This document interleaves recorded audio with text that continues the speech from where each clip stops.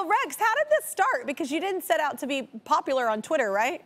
No, I played basketball for a long time, and this just kind of a couple of years ago, I was really frustrated with the toxic social media and kind of wanted off. And I watched so much basketball. I saw this video of a dolphin swimming out, a paddleboarder swimming in, and a dolphin jumped up and just hit the guy right in the chest. And a stupid basketball term, I said, that's a charge, blocker charge. Well, I just tweeted it out. People thought it was kind of funny. And then it grew from there. So yeah, I try to throw in some good, feel-good stuff from time to time to make people laugh.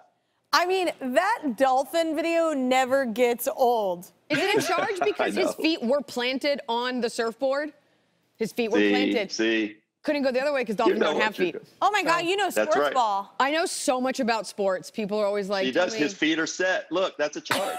Exactly. Eliza I called played YMCA basketball, so I know. And I charged a lot. YMCA. I got a lot of red flags in lacrosse, so I just know about the aggressive behavior. Oh my gosh, yeah. I love that. Well, Rex, it's pretty cool to find a way to make social media help your mental state instead of hurt it.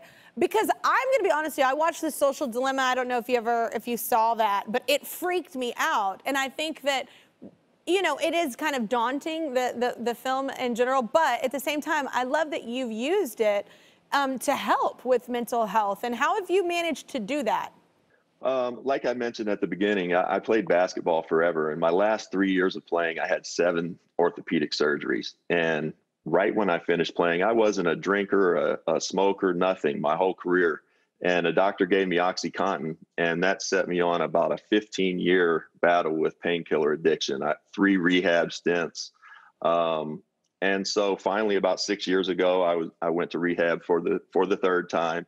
It took that time. I've been off of painkillers for about 6 years, and I know life is hard. And, heck, I lived in my car for a little while. I made probably $40 million playing basketball. And since then, I've lived in my car and lived on friends' couches.